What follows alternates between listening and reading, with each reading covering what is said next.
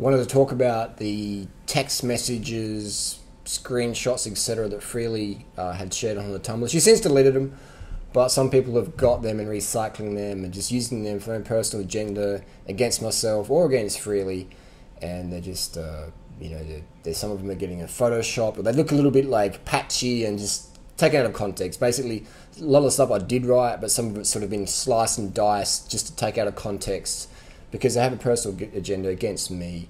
And some of the screenshots haven't been manipulated, so they are. But there's a whole mix. But let's just clear the air. Let's be 100% transparent, and let me take ownership for writing some of that stuff and apologize for anyone who was offended or felt used, or they read that stuff and like, oh my god, like you're such a mean person, or guys are shit, or girls are shit, or whatever. You got to understand, again, this is understanding again. This is not about trusting me or trusting Freely or trusting the trolls. This is about understanding. Why would I write something like that? Why would Freely share something like that? Why would a troll come along and take it out of context and share it? Okay, so it's not about trust. It's not about going, I don't really believe Freely, I don't really believe Durant, I don't believe the jab of the heart. The 50-year-old guy in Chiang Mai with nothing else better to do to make troll videos about us day after day after day. Best drama. It's not about trusting who's right or who's wrong, or who's telling the truth or who's lying. It's, in my opinion, you can disagree with me, but I feel it's about understanding why someone would write something, why someone might share it, or why someone might manipulate it or make a video out of context, whatever. Understanding. So let's just clear, first of all, if you're going to turn off the video, I'm sorry for anyone who felt used or abused or rejected or hurt, or they don't like guys now because they read that, or they don't like girls or whatever.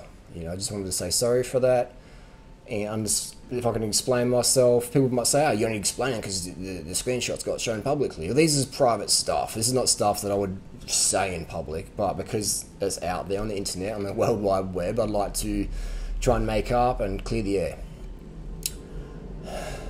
When someone writes something to the ex-girlfriend or the ex-boyfriend and it's a private conversation, you might write things to make them jealous or make them angry or make them feel whatever emotion because you feel hurt, and generally hurt people.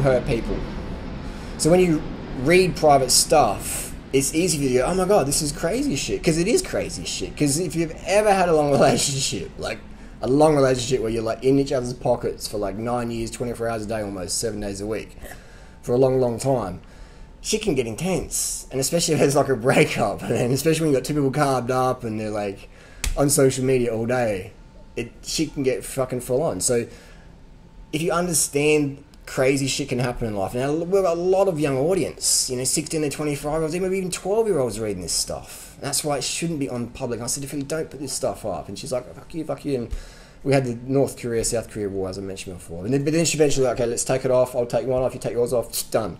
And then the trolls bring it up. So for the 12-year-old audience out there, this is what adults do when they're angry or they feel hurt or whatever. They play games with each other.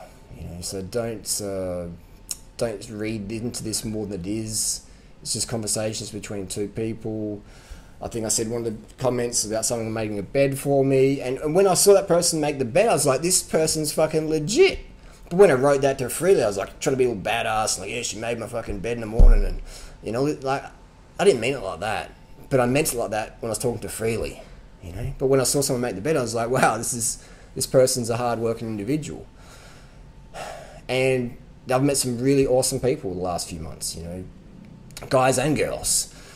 And I just wanted to say that I think the best thing anyone can do is communicate clearly with intention from day one. And often when you're in a relationship and you're hitting the rebound, or whatever they call it, rebound, what even is rebound? Maybe you feel rejected, or you feel lonely, or you feel hurt, and you want some attention from someone else. And that's fine, and it's normal, but it's really, really powerful to be clear with people what you're feeling, what you want, what you don't want. If you're unsure, communicate that as well, and don't rush into anything, because it's easy to when your emotions are like, all fired up, or you got all these emotions running in your body. It's easy to make decisions or choices that you may regret in the future, especially if you're like, maybe you've only had one relationship, you just broke up your first relationship, and you're just like, what do I do here? Then you meet someone who's really nice, and like, oh my god, this person's awesome. Be careful, don't rush into things. But at the end of the day, communicate the best you can. You know, just open up to people. Don't be afraid to be burned by opening up.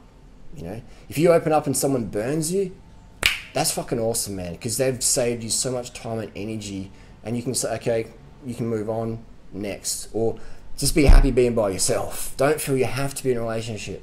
Don't feel you have to have approval. Don't feel you have to be loved by other people for you to love yourself. Love yourself first. Give to yourself. And when you do that, your gifts will always make room for you in life. You'll always attract cool people into your life. And you'll attract lessons into your life as well. It's been a roller coaster, man. I've got to admit, it's been a big roller coaster. Ups and downs, pain and pleasure. But yeah, life always has something else ready for you, man. So you can stare at the closed doors, or you can see the open ones, man. Well, I should say, if you just stare at closed doors, you won't see when doors open, opportunities arise. And you don't have to have every opportunity. You know, what's that saying? FOMO, fear of missing out. Fear of missing out. Take a deep breath. Get those early nights. Carb the fuck up. That's really important. Get your serotonin and dopamine levels good. And just learn to understand people better. You don't need to have trust. It's easy to bullshit someone to trust you. Understand. Why would someone say something like this? Why would they do that? You know? Otherwise, it's easy to feel really angry or really hurt or really burned.